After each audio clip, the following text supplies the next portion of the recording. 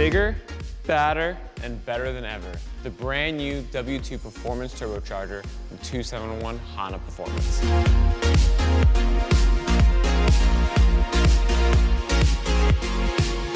On behalf of me and my team here at 271, we are super excited today to bring you the details of our brand new W2 drop-in performance turbocharger. Fresh off the heels of our most popular W1 drop-in on the market, the W2 takes performance to the absolute next level. I'm Vincent, so tune in while we give you the details on this brand new drop-in unit.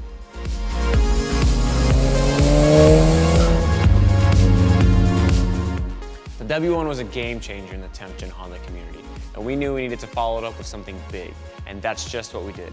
Literally. The W2 uses a larger center section, compressor cover, and turbine housing to allow it to be able to flow more and make both more horsepower and torque. Starting from the inside out, the W2 has been beefed up over the W1.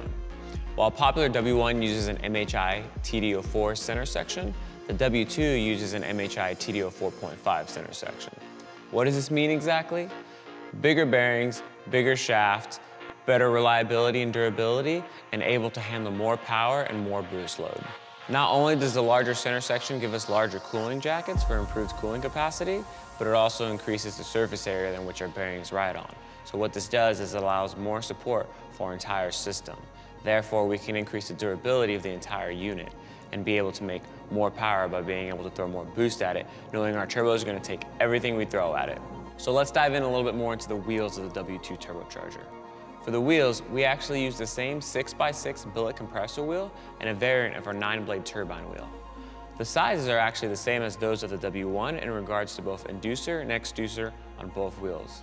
Doing this allowed us to not take a large hit on spool-up characteristics and help keep the wheel weight down for improved throttle transient responses. Looking at the outside of the W2, you can see the big differences, literally. The real magic happens in our turbine housings and compressor cover. We up the sizes on both ends of the turbo to really increase the flow, and this is where most of our power comes from.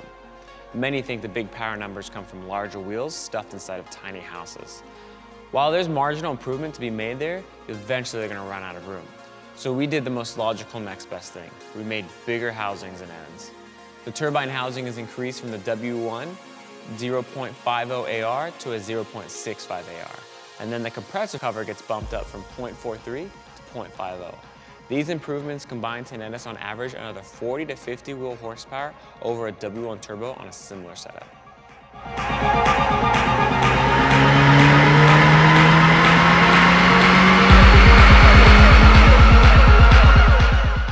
One thing that we were absolutely adamant about on the W2 is that drop-in performance and like fitment.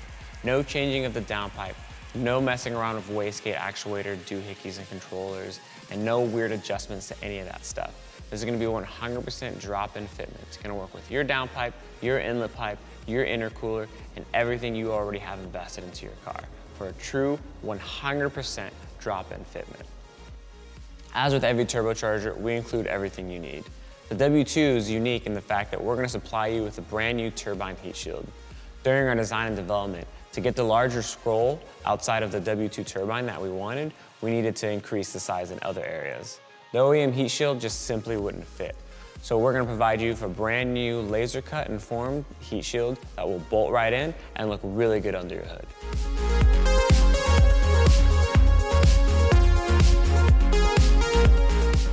So how does the W1 compare to the W2? On average, you're going to see about a 40 to 50 wheel horsepower increase on both pump gas and ethanol. Because of the larger housing, spool is going to be a little bit later, and it's going to come on a little bit more up top. But you're going to be able to carry much more power on the top end as well.